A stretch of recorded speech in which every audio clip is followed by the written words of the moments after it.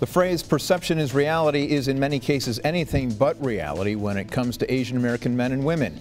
The stereotype that Asian American men are math geeks and their female counterparts are submissive China dolls is challenged by Yul Kwon. We discuss overcoming stereotypes about Asian Americans to find success in the real world on Newsmakers.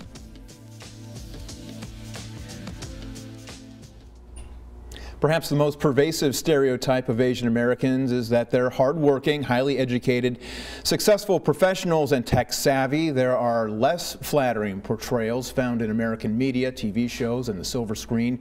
Yul Kwon is a Korean American who knows a little bit about this portrayal. Back in 2006, he was the winner of the CBS reality show Survivor Cook Islands. It was the season the network decided to divide tribes by ethnicity.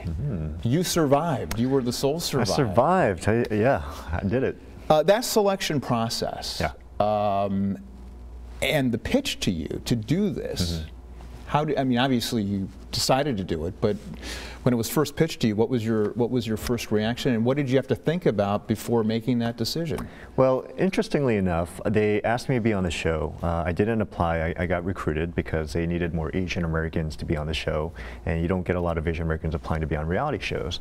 But they didn't tell us about the racial twist until the game started. So we were already on the island, and like the night before everything kicks off, they take us aside one by one, and they said, hey, by the way, there's going to be kind of a twist to this season that we haven't told you about. We're going to divide you by race. And when they told me, I was just like, no, you're joking. You got to be kidding. I mean, that just sounds like such a bad idea. But they were serious about it. And for me, I really had to make a decision on whether I wanted to go through with something that I thought just had enormous potential to do harm. But in the end, I realized that, hey, you know what, the show's going to run on even without me. At least if I'm on the show, I have the ability to influence how the game plays out and how we're portrayed on national television. Why did you think it was a bad idea? I just thought that there's so many different ways this could turn out with a bad ending. I mean, what if one ethnic race ends up wiping out all the other races? In fact, on our season, it seemed like at one point that the Caucasian tribe was going to wipe out all the people of color on the show. Not because they were racist, but because that's just the way the game was starting to play out. And, you know, during the season itself, you had a lot of white supremacist groups making comments about how the whites were dominating and yada, yada, yada. And I just thought that, you know, there were many different ways this could play out, and most of them were bad. What did you make of that? I mean, it's interesting you talked about like the commenters and people out there. There's a lot of that, right? It seems like anytime you read any news item and there are comments afterwards, it usually, you know, disintegrates into race or politics or something else. What does that tell you just about society itself?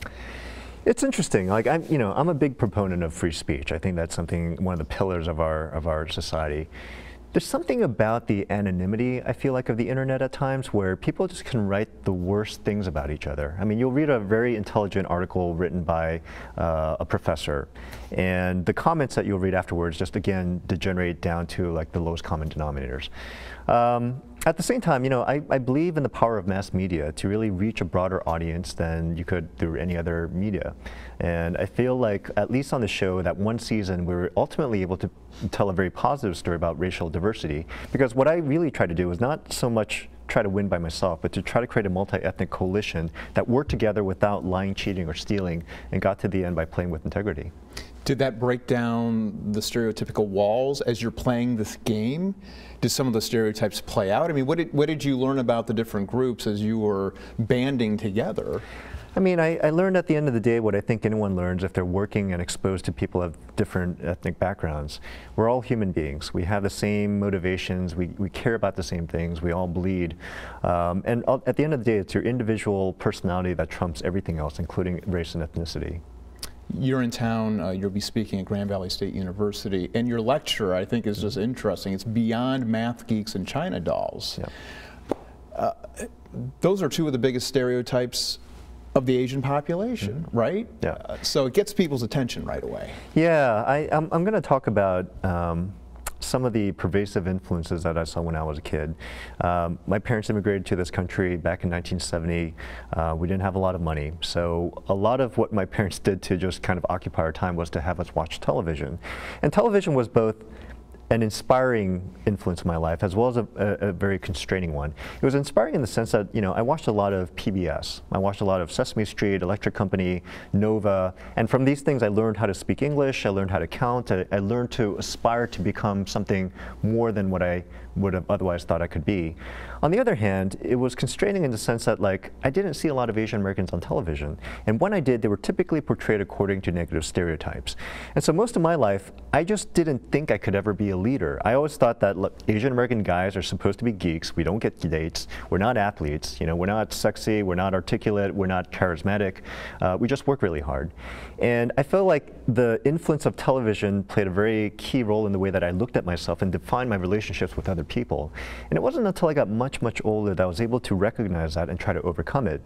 So what I'm hoping to talk about today is just talk about, again, the influence of television, the limitations as well as the potential, and how I think we can work to overcome some of the stereotypes that apply not to just my ethnic community, but across all communities, and try to get to a place where race, ethnicity don't define you. How harmful are those stereotypes? I think they can be quite harmful. I mean, obviously, if you have a very negative stereotype, then people will prejudge you and don't give you the opportunities that you need in order to demonstrate your potential. Even the supposedly positive stereotypes, like for Asian Americans, what we call the model minority myth, the belief that, like, we're all doing well, we do extraordinarily well in school, we get good jobs, all that kind of stuff. On the surface, that seems like a positive thing, but it also masks other negative stereotypes that are basically joined at the hip. For example, Asian Americans are generally supposed to be good at math and they work really hard. But at the same time, they're seen as being poor communicators. They don't have leadership potential. So what you're seeing this play out in the real world is that Asian Americans go to good schools and they get good jobs at entry-level positions across a number of companies, but you rarely see Asian Americans getting to the top. They hit a barrier, and we call it the bamboo ceiling, because we're always perceived as being good worker bees, but not people who can lead the organization. Why is that? I think it's a combination of stuff. There was a Harvard Business School study that looked into this phenomenon, and they found a range of issues that are both internal and external. On the internal side of it, a lot of Asian Americans tend to shy away from self-promotion. They tend to work really hard in the belief that merit will get them to the top. But they're not very good at building kind of the broader network of mentors and relationships that they need in order to get farther ahead in society.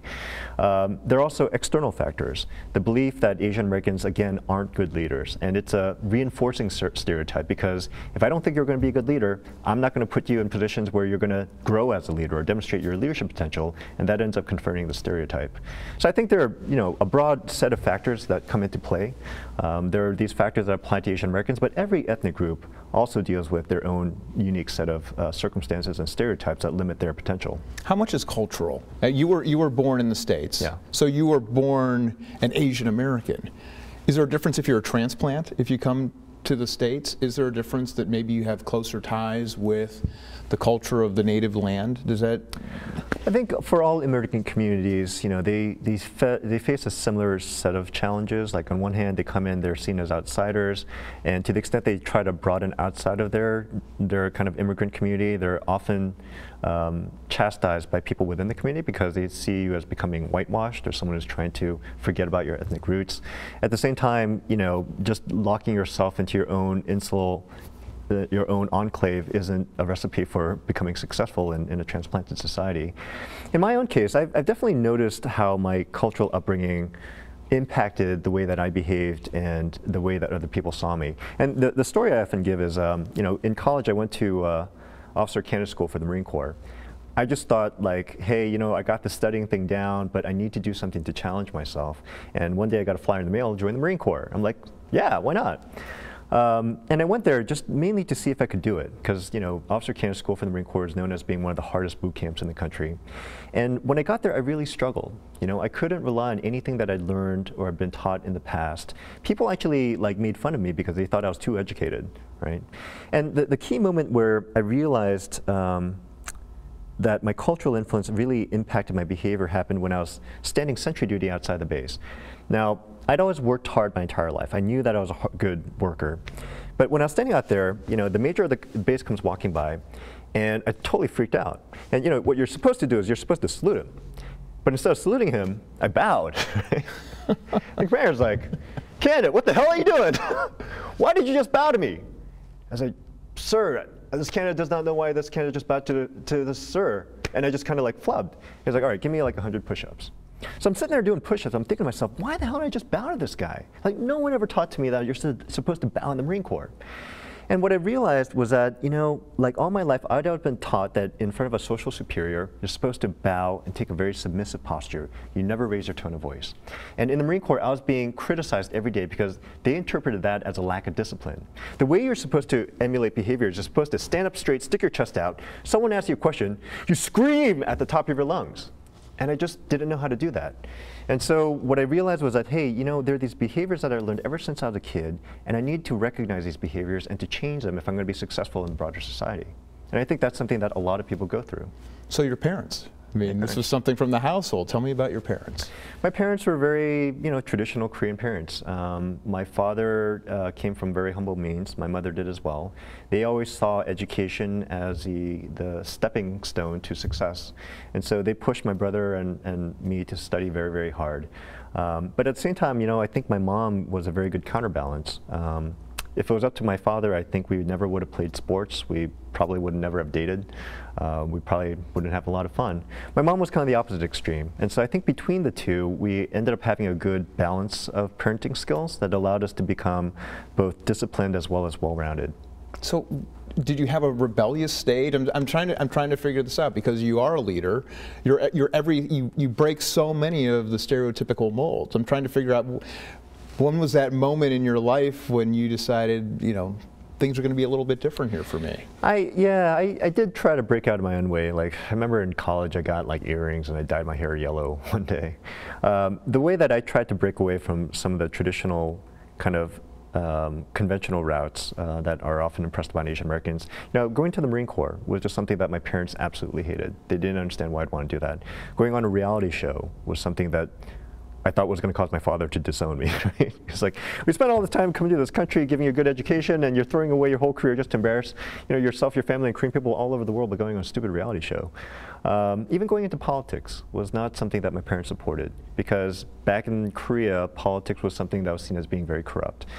But you know, the thing that I've been trying to tell my parents, and that I encourage other young you know, Asian Americans and other minority students to tell their parents is that, hey, we have a set of opportunities that we're fortunate to have because of the sacrifices that you made.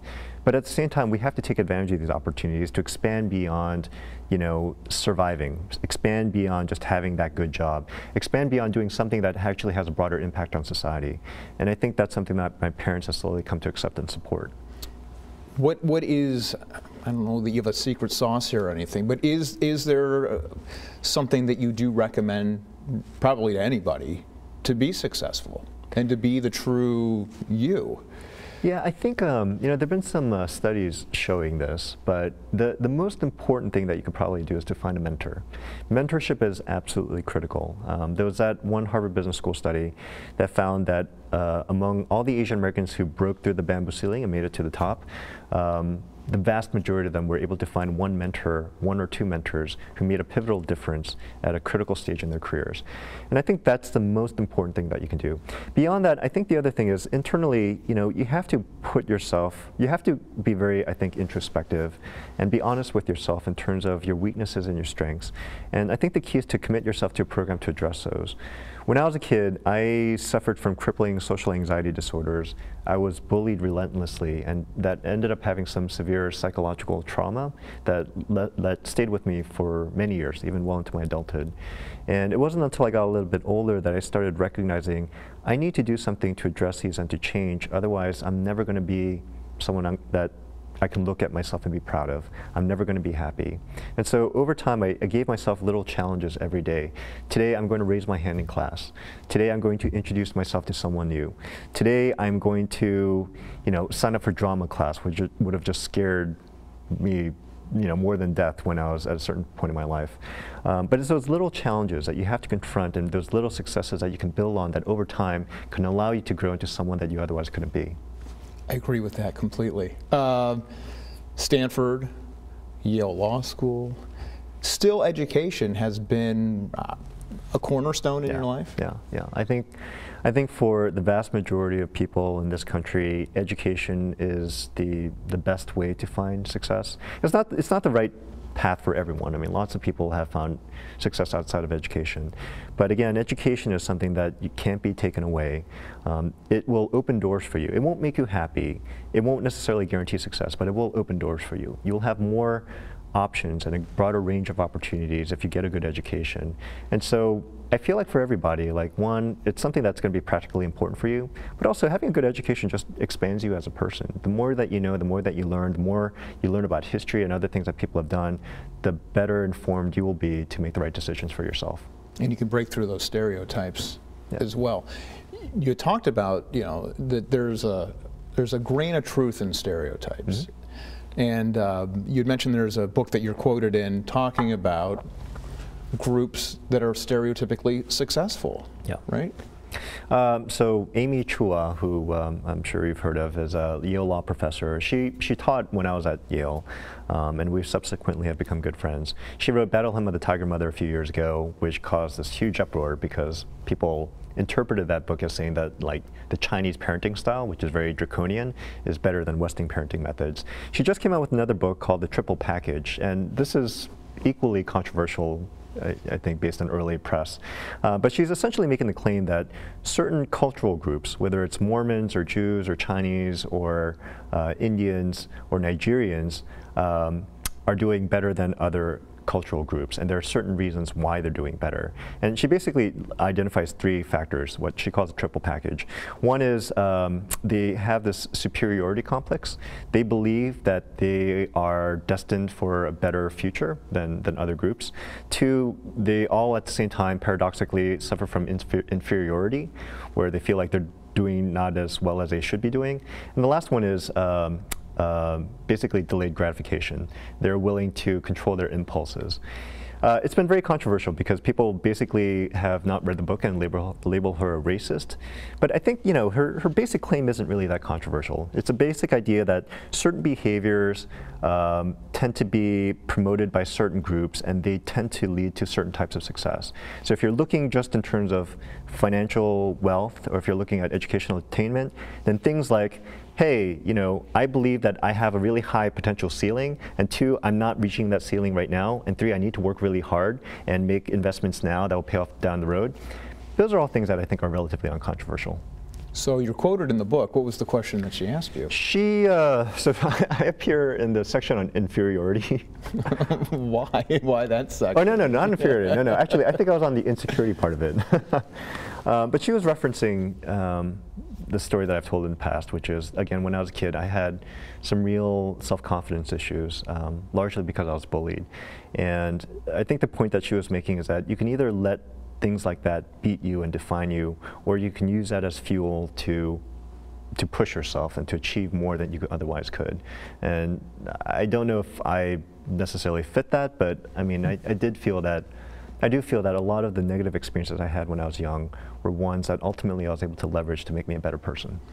It's interesting because, you know, growing up in my neighborhood, there was a Taiwanese family that moved in. Mm-hmm. And it was Sahatla Vangratana was the boy who was my age, and Haratha Vangratana was his younger sister. Mm-hmm. But they just went by Tiger and Bunny, which I don't know if that was just an Americanization so that they could get through and maybe not be bullied. I don't know. But you know what? I was actually, I was fascinated by Tiger's intelligence. Yeah. I mean, he was such a smart kid, and in many ways, I wish I could have been as smart as you. Now that's a stereotype, and I'm sure that was a culture in the household that education was very important. But I mean, he and I got along great, but I was always fascinated by that and just how book smart and savvy he was. Yeah, yeah.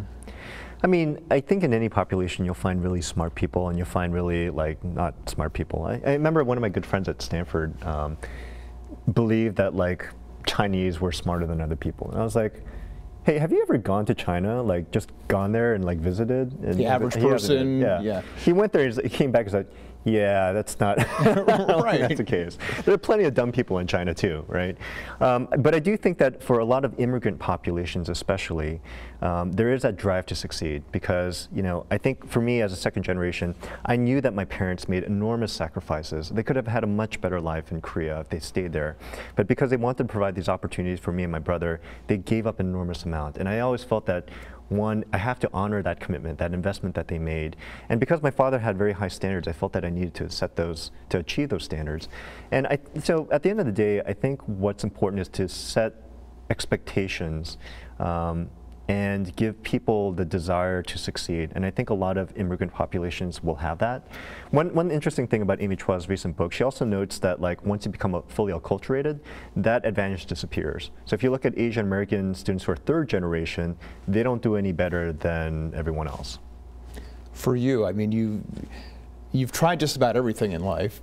TV host, you're a lawyer, now you're working at Facebook.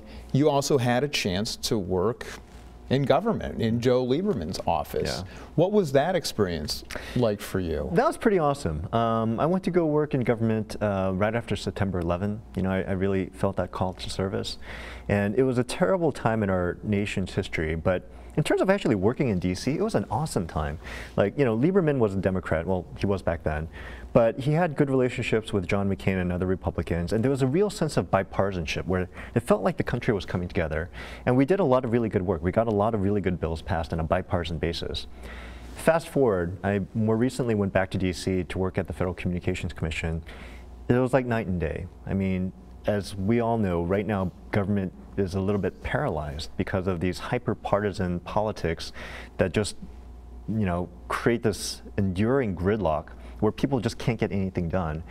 And it's frustrating. You know, for me, I was at the FCC for about a couple of years, and I just felt like I wasn't having the kind of broad-based impact that I wanted to have.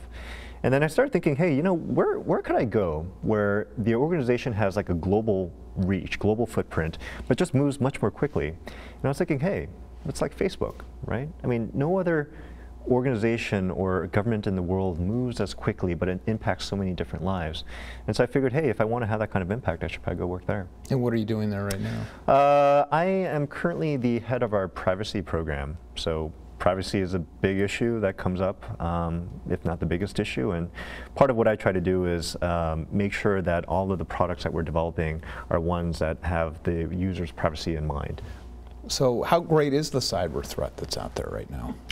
Well, there's cyber threats going all over the place. I think for the most part, I mean, we certainly do, and I think the government and, you know, all the other companies out there do a pretty good job dealing with them. I mean, it's one of those things that you generally don't hear about all the successes, right? You only hear about the things that got past all the different defenses and safeguards.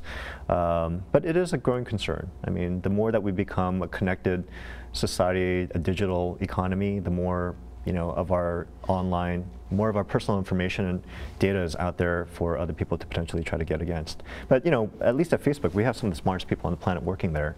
And so far, I think we're doing a pretty good job. America Revealed. It was kind of a show about what makes America tick. Yeah. What did you enjoy about that experience? That was awesome. So America Revealed was this big mini-series that I hosted for PBS. And the basic idea was just, let's learn about the systems and the networks that make this country work. So we looked at like, how does our food get to our plates? Like, where does our food come from? Energy, where do we get our energy? How does it get distributed? Manufacturing, how do we make things? And the last one was transportation. And for me, it was like a dream come true because I get to geek out on all the stuff I like to geek out on, but I get to travel around the country and like talk to all these cool people. It was awesome. What did you learn about the country? Just getting out there and getting away from, you know, the nest in California. Yeah, I learned to just appreciate the vast complexity of these networks that really keep our country humming along every day. At the same time, I've also learned that these complex networks can be very frail. You know, for example, back about a decade ago, we had this massive blackout in the Northeast. And the reason why that happened was because someone forgot to trim a tree, and the branch hit one of the electrical transmission lines, and it just had this cascading effect. So on one hand, you kind of learn about these beautiful networks that keep our country working. At the same time, you realize that a lot of them are getting over capacity and that some of them are reaching the breaking point. I know Facebook will want you for a long time, but big picture for you, what What do you see down the road? That's a good question. You know, it's funny. I feel like I've gotten to do a lot of, I feel like I've lived 9 different lives, and I feel very fortunate in that way. My next big thing is really just, you know, being a father. Like, I traveled a lot when my first daughter was born, filming America Revealed, and I just want to spend a lot of time with my family. So I'm not sure professionally what I'm going to do. I can see myself going in different directions, but the one thing I do want to do is just be there for my kids. All right. Yul Kwon, thanks for stopping by. Thank you. Pleasure to be here. And thank you for joining us. We'll see you next week.